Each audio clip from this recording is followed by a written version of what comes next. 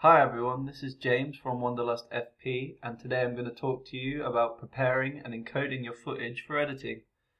The information I'm going to give you in this tutorial should hopefully help you have a much smoother post-production process, and it should work with any software and any camera. So whether you're using a DSLR, a Red camera, you're working on Final Cut Pro or Adobe Premiere, Sony Vegas, any software, it should all work all the same. It's just the general workflow. A lot of the information in this tutorial is the theory behind the practice. So you'll understand how to create the whole process, but you'll also understand all of the theory behind it and why we're doing the things that we're doing. If you want just a quick step-by-step guide on how to prepare your footage for editing, check out my other tutorial and you'll just get the raw information that you need and the steps to do it. If you want to understand why we're doing the things that we're doing and how maybe you could change the process or adapt it to a different system that suits you, stick with this tutorial and you'll get a full detailed instructions on what happens and why it happens and how you can then change it in different ways to suit your needs. So before you do any encoding or editing, the first thing you want to do is organize your footage. Now luckily for me, I only have one clip, but in general, it's a good code of conduct just to put things in a system that works well for you. I can't tell you the best way to do it. The best advice I can give is just find a system that works well for you and stick with it. You'll be kicking yourself at the end of the day when you realize you can't find a clip or it's taking you forever to do something just purely because you didn't organize yourself at the beginning. So get everything organized in a way that works well for you and then continue on with it, and hopefully you'll have a really nice smooth process. So once I've got all my footage organized, I then start to encode it all. Now I encode all of my footage into a different format than what comes out of my camera, and I use a program called Compressor that comes with the Final Cut Pro suite. Now you might not have Compressor, you might have Adobe Premiere, in which case you can use Adobe Media Encoder, you could do it through MPEG Streamclip, or even if you're just exporting something from After Effects, the information will still pretty much be the same. So I'm going to go into Compressor and I'm going to grab my file and I'm just going to drop it in.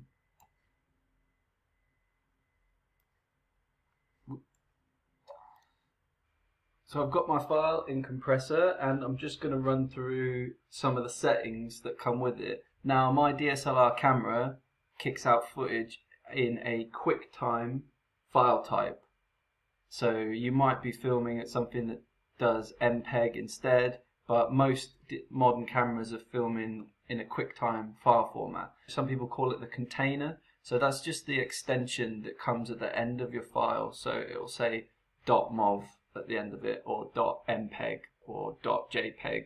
These are all different file types and containers. So now that you've got your file type, within that you have a codec. And that's what's used to encode your footage into a specific format. So my codec that comes out of my camera is H.264. So I have a H.264 codec being used in a QuickTime container. The codecs that I normally work with, because I use Final Cut Pro 7 and I'm working on a Mac, is the ProRes codecs.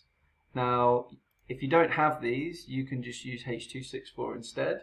There are also other examples like animation or PNG. These are all codecs that you can apply within a container of QuickTime or MPEG or anything like that. So any extension you can apply a codec to. So I could have a PNG, which is the image type, that type of codec being used within a QuickTime container. So for example, if I'm exporting something from After Effects and I want to keep it as high as resolution as possible with an alpha channel, I could use the animation codec in a QuickTime container, or I could use the PNG codec in a QuickTime container, get my footage exported out in a really high resolution format, and then when I have to re-export it again from my editing software, once it's been dropped into the right place and it's within my final piece, I'm then exporting it out again. I'm still compressing it, but I'm bringing it down to a level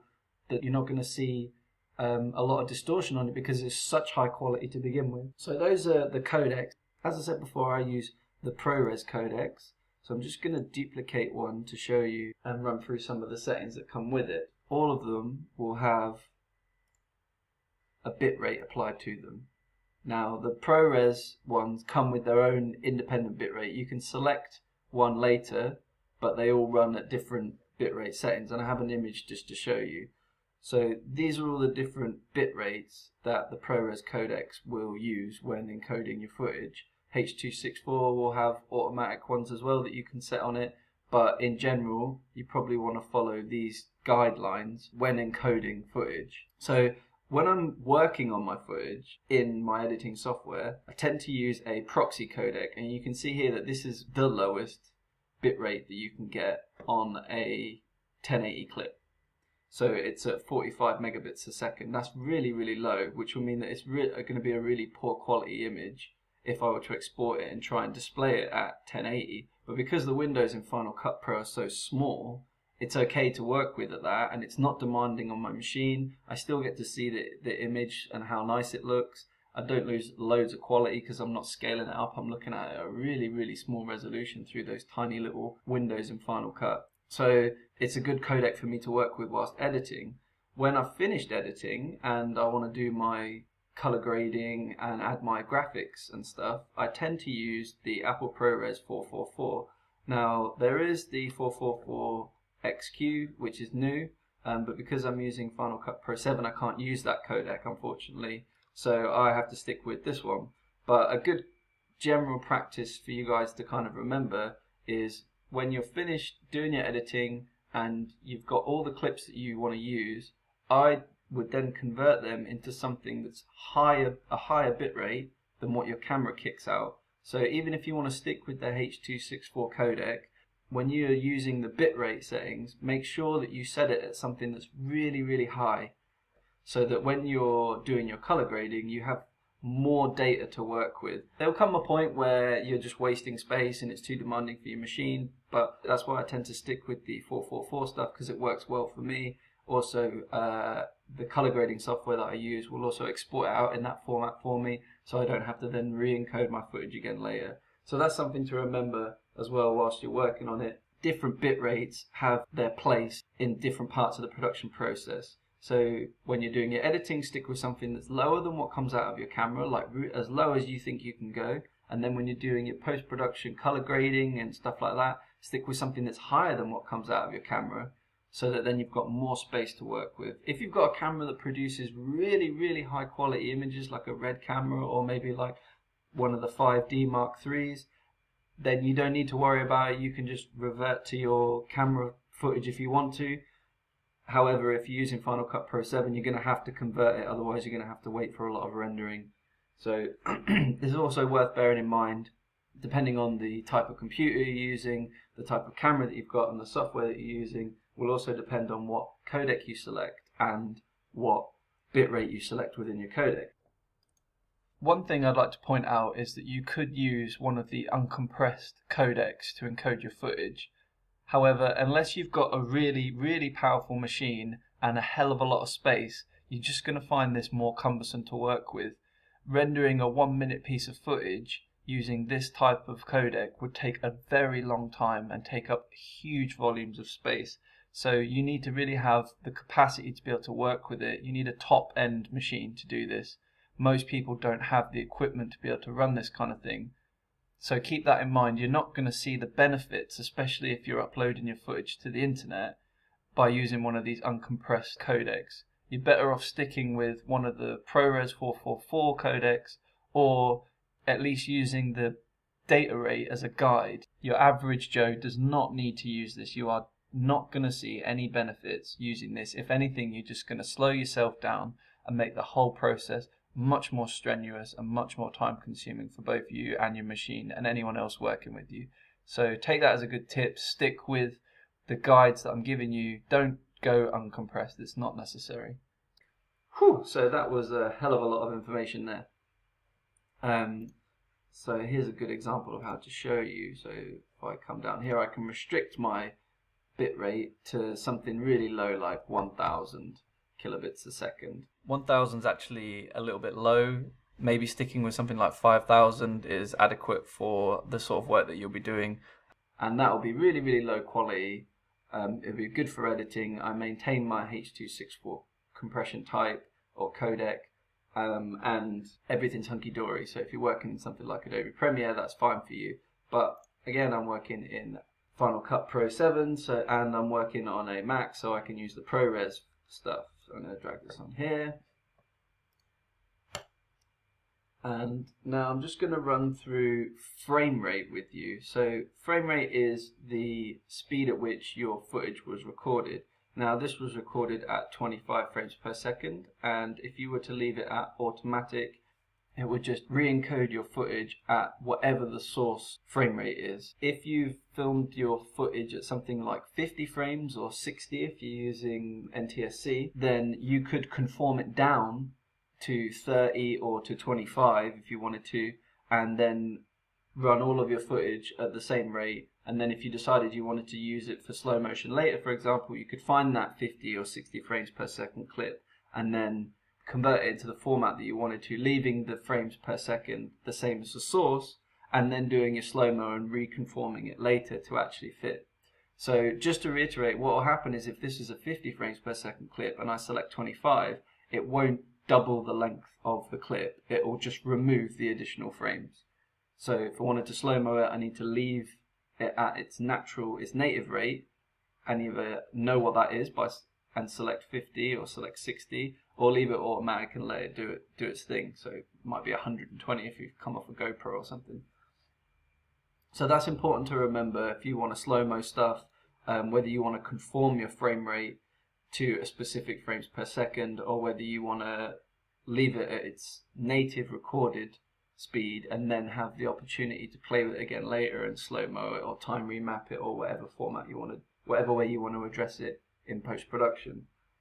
And then the last thing that I'm going to mention is frame size. Now this is a really, really important one to note.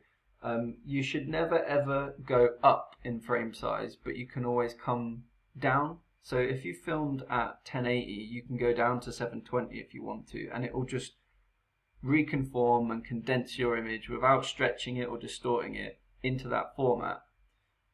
But if you go up from 720 to 1080, it will stretch your image, it will try and drag pixels over areas that they shouldn't fit in. You don't have the data within your file to be able to make that image larger. So all you're going to do is distort it and make it look ugly and pixelated. So remember, you can always go down, but you can never go up. If you were to leave it on automatic, for example, and leave it to scale to the source, if you'd filmed at 1080 and you wanted to put it into a 720 clip, you could do that, and it would give you a lot more flexibility. So if I show you in Photoshop, this is a 1080 screen grab of my background on my desktop, and if I change the canvas size to 1280 720, so now this is a 720p canvas. Yeah, a little bit of clipping, and then you can see now that this is where my original 1080 clip is, and this is what it will display on 720. So if I've got a huge image that I've either done a time-lapse with, or even if I've got a camera that films in like 4K, for example, or 2K, I have the opportunity to select the composition that I want my image to be at. And you can do this in your editing software. You can have your canvas or your, in Final Cut, I think it's called your sequence, the size of your sequence to be 1080 or 720, and then you could effectively bring in your footage that's either filmed at a much higher rate, or if it's a time-lapse, you know, it's going to be a huge image, and then you can pick where you want your crop to be, and essentially giving yourself the composition that you desire, rather than letting the programs just scale the whole thing down for you and you not having any choice about how it looks or where the crop goes, or even if there is a crop. So you can see there's a lot of advantages just to leaving your resolution at a larger size and then bringing it into a smaller canvas later. You have much more flexibility, so that's something to bear in mind. And that's it, guys. Once you've done that, you know all of the basic information about encoding your footage. Find the location you want to store it in.